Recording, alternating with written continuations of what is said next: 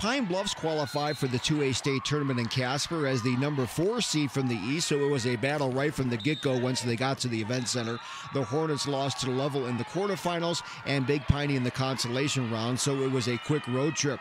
Pine Bluffs, however, scratched and clawed their way through the regional tournament.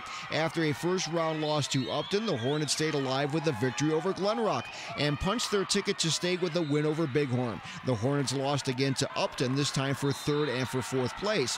Overall, Pine Bluffs wrapped up the season at 17-10 and started the year with a 6-match win streak.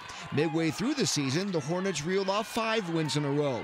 This team had one All-State player, and that was a sophomore in Cammie Ragsdale. She ran on the state champion 4x400-meter relay team in the 2A state track meet. Sierra Shellett ran on that team too, and she was named All-Conference in volleyball. Both of those ladies were All-Conference in basketball last season.